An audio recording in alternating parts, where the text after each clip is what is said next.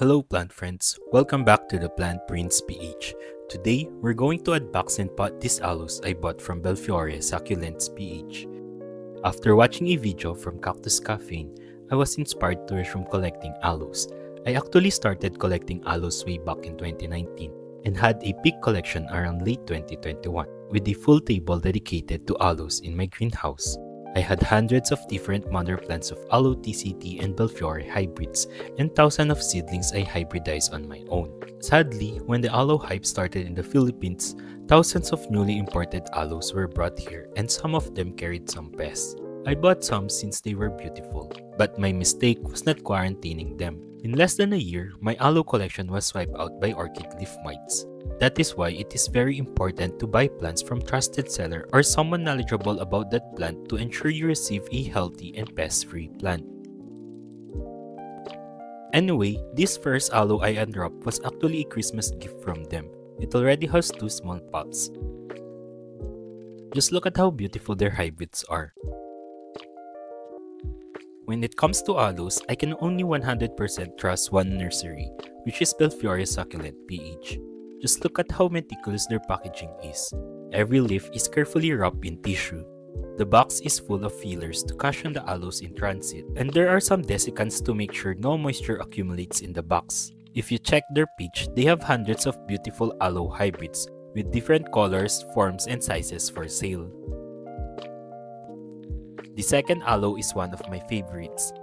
Since 2019, I have loved red and textured aloes. They stand out in my green and white cacti collection.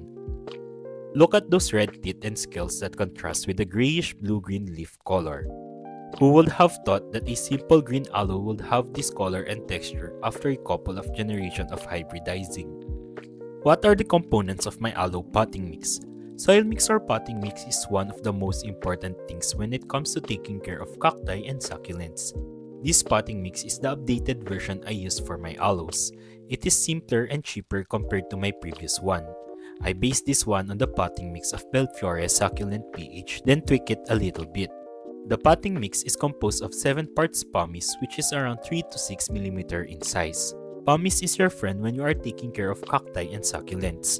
Pumice is a lightweight volcanic rock with numerous cavities or vesicles on its surface. It is porous and has a unique structure with air pockets, which allows for excellent drainage and provides aeration around the roots. This is important for aloe as it helps prevent root rot and fungal diseases that can occur in compacted, poorly aerated soil.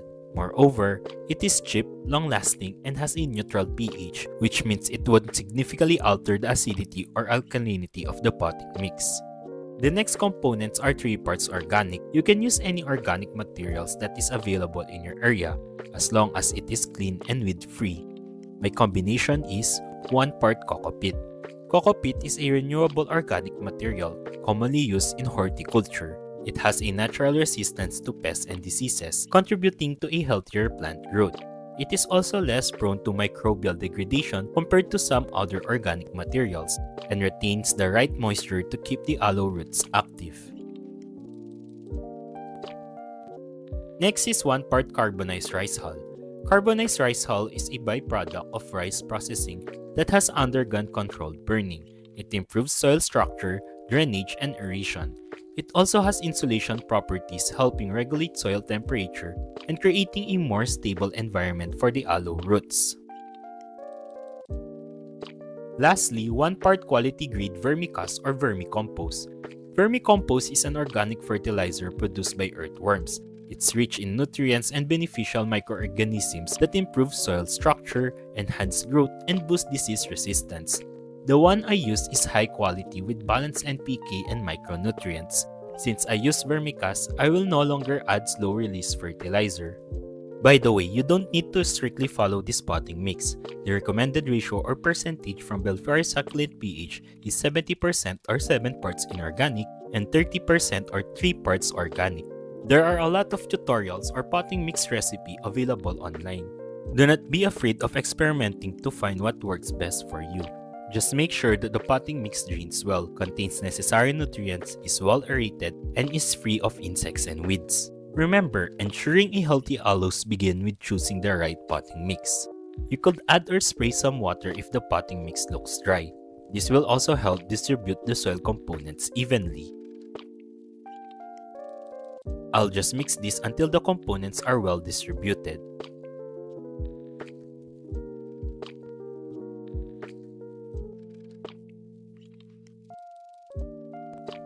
As you can see, my potting mix has the right amount of organic and inorganic components. Now that we have made the potting mix, let us pot the aloe. Here are the things that I use in potting. The first one is pumice. I add this at the bottom of the pot. Next one is the potting mix we made. For the top dressing, I will be using akadama. I also put in Starkel G. This is a granular systemic insecticide from Thailand. Then of course, some potting tools.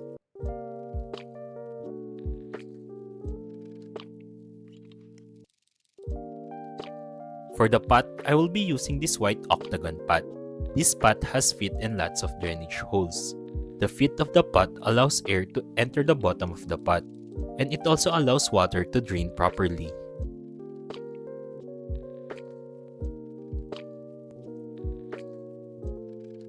The first thing I do is to add some pumice at the bottom of the pot to cover the holes. This will keep the organic components of my potting mix from washing away when watering. Just a little amount will do. Next step is to add the potting mix up to a few centimeters away from the rim of the pot. Before placing the aloe, make sure to remove the dried leaves.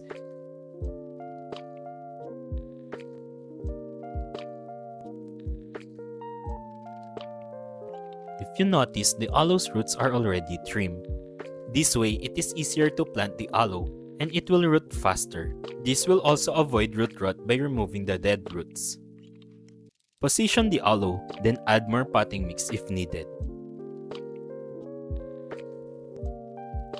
Next, I will be adding Starkel G. This is for insect prevention. Starkel G is a granular systemic insecticide. It protects the aloe from insects, including those hidden in the leaf nodes or crevices and roots.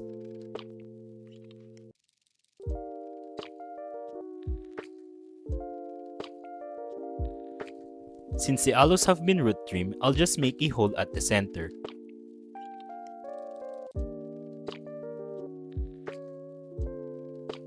Place the aloe, then push the potting mix ensuring that it will cover the roots of the aloe.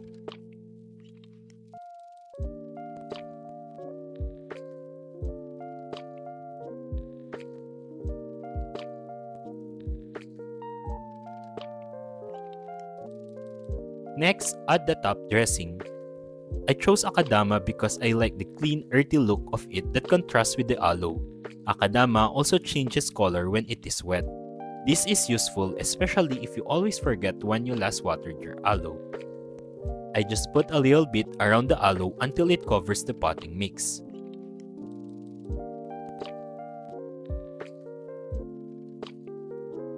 And there you have it, a newly potted Aloe Belfiore hybrid. You can use tweezers to remove exposed potting mix material. Here are the rest of my newly potted aloes. The first two are also Belfiore hybrids which I bought from the horticulture plant show. For the sun exposure of aloes, make sure to provide long filtered sun exposure to keep their colors. For watering, water when the potting mix is dry or about to dry. For the meantime, I will be lightly watering this aloe for at least a month, enough to moisten the potting mix and encourage root growth. After a month, I will water them fully until the water comes out of the bottom of the pot. For fertilizer, I do not fertilize my aloes. The nutrients from the vermicompost are enough. I'll be placing this aloe in a bright area for the meantime while they are still adjusting. I will be quarantining these aloes for at least a month before introducing them to my collection. Here is the updated look of these aloes after around 3 months of being potted. You will notice that they have grown significantly but still maintain their colors. Check out those beautiful teeth.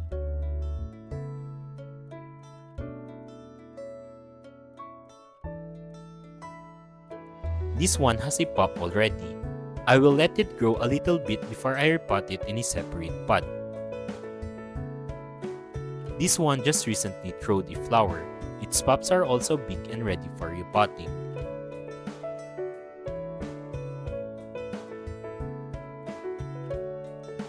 This one is my favorite. Just look at those teeth. Its color also are beautiful. I love how the leaf color contrasts the color of its teeth. If you found this video helpful, give it a thumbs up, share it with your friends, and don't forget to subscribe for more cactus and succulents video. Until next time, happy planting!